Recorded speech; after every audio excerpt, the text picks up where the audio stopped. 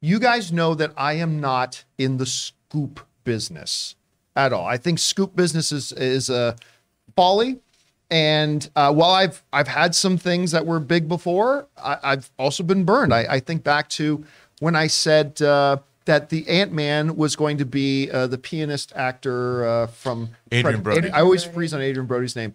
I had found out definitively Adrian Brody's going to be Ant-Man. Oh my God. And I reported it until the next day. I got an email from Edgar Wright saying, that's interesting. He's not. So, I don't really do scoops. So don't consider this a scoop, but I want to talk about something that's connected to the Bob Iger hiring yesterday.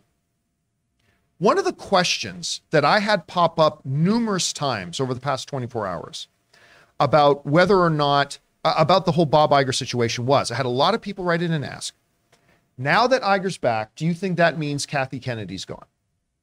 And I had a lot of people write that to me on social media, in the comments, writing to me directly, asking about that. And my response to that was, well, no, if anything, it's the opposite. Bob Iger has traditionally been a Kathleen Kennedy ally. And with Bob Iger coming back, I have a feeling that will entrench her even more. And she will probably stay out to the end of her contract. I mean, I've said for a while, I don't think she lasts beyond the end of this new contract she's got. I think she's out either by or shortly after 2025. I think she's out. I do think she needs to move on. I've said that for a long time. But I said, I think Iger coming back only kind of more entrenches her there. All right. Sometimes I will say something on a show, and then, like in the case of Edgar Wright, I will get contacted by certain people in the know that would say to me, hey, you said this. Yeah. Oh, it was a great show, but you're wrong. I will tell you this. Last night, in the last 14 hours, last night I got an email from somebody very connected. And then this morning I got a phone call from somebody even more connected that got in touch with me, two separate people completely independent of each other, that got a hold of me saying, oh, John, you said that Kathleen Kennedy's going to be more entrenched now that Iger's. I'm like, yeah, you're wrong. This is what I have heard. I have heard that the decision to remove Kathy Kennedy has already been made and that she will be gone either sometime before or very, very, very shortly thereafter the release of Indiana Jones 5, which comes out when? In May or June or July, something like that. Now, I want to be very, very clear here. I cannot independently say to you and confirm that this is a fact. I will say that one of the two people that have contacted me has 1,000% average on the things they've informed me of. They've informed me, they're the ones who have informed me of a couple of things that I nailed and was right about. The other one usually has been correct, but not 100%. So, and I got to say this too. I hope this does not turn out to be true, because that means I was right when I said that Bob Iger was an ally of Kathy Kennedy and that it more entrenches her. But, here's the thing, we take what information we have at hand and we base opinions and thoughts on what information we have. When new information gets introduced, intelligent people will reassess what their opinion is. And look, again, I am not telling you to write anything in stone, but I will tell you that I have been contacted by a couple of people who are extremely, extremely close to the situation. And apparently, and I'll say, I trust it enough that I'll say aloud that it looks like, and I believe it now looks like that I was incorrect yesterday when I said that she was more secure now than she was before with Iger back. That apparently the decision for her to move on has in fact already been made. And now it's just a question of timing as to when they'll announce to the world. Rob, you and I were talking about this prior to the show starting.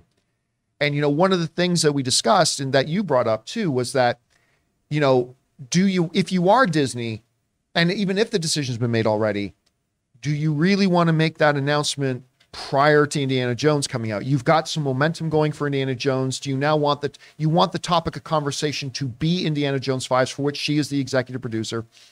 Do you want the conversation to be Indiana Jones, or do you want the conversation to be of Kathleen Kennedy leaving?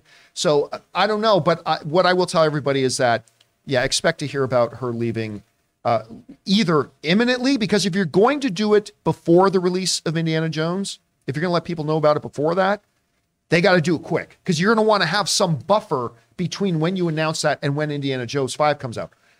Or they're going to wait until Indiana Jones 5 comes out, make some announcement later. But again, what I am hearing is that the decision's been made. She's out.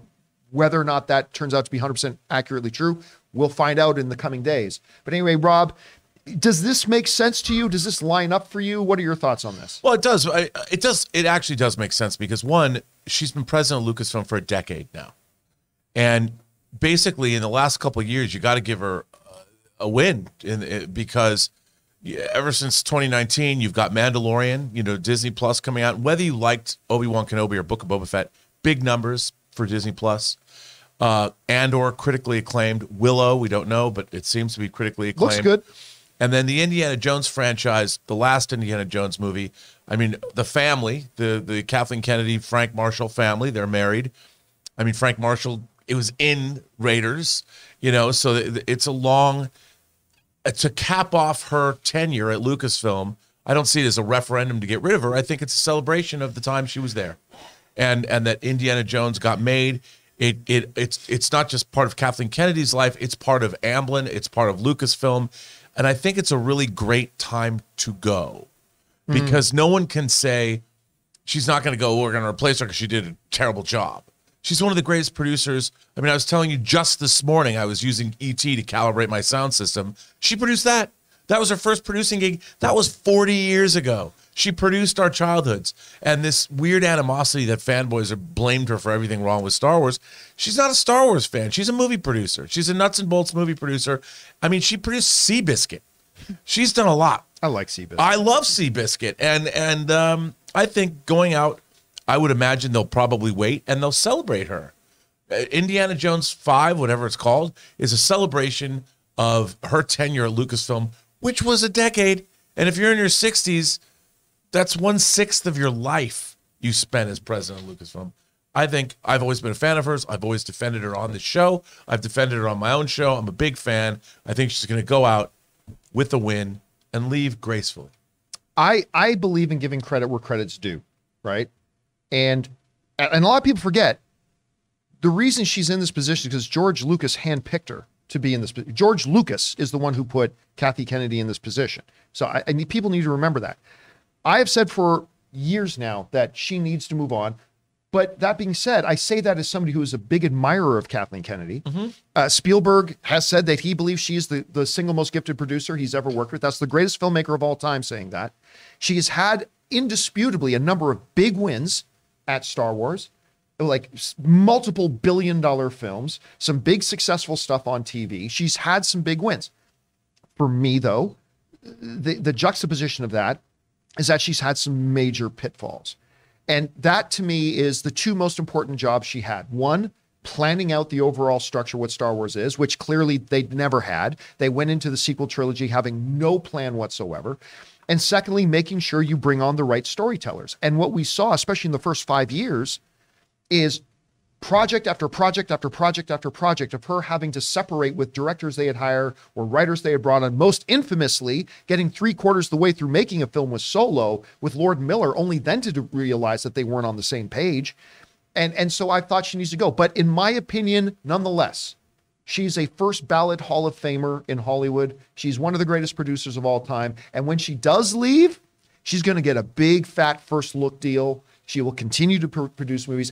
Guys, we want to take a second to thank a sponsor of this video, DraftKings. DraftKings Sportsbook, an official sports betting partner of the NFL, should be your go-to when betting on the NFL this holiday season. With things like same-game parlays, easy and fast payouts, player props, and more. Right now, new customers can bet just $5 on any NFL team to win their game and get $150 in free bets if they do. And check this out. Right now, everyone can earn up to a 100% boost with DraftKings stepped-up same-game parlays. Just go to the DraftKings Sportsbook app, place a same-game parlay, and combine multiple bets like which team will win, player props, total points, and more. The more legs you add, the bigger the boost, the bigger your shot to win big. Personally, I like the Rams to pull off a big upset win over the Chiefs next weekend. So download the DraftKings Sportsbook app now and use the code Campea. Place a $5 bet on any NFL team to win their game and get $150 in free bets if they do. Only at DraftKings Sportsbook with the code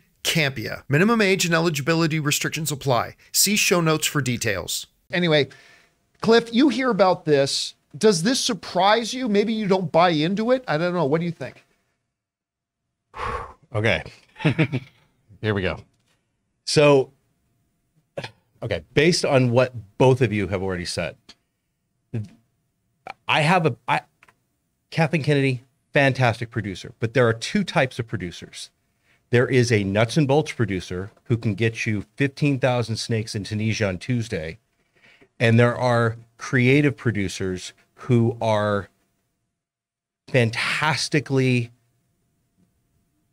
just creative. And my problem with Kathleen Kennedy is she spent the bulk of her career next to the greatest director of all time.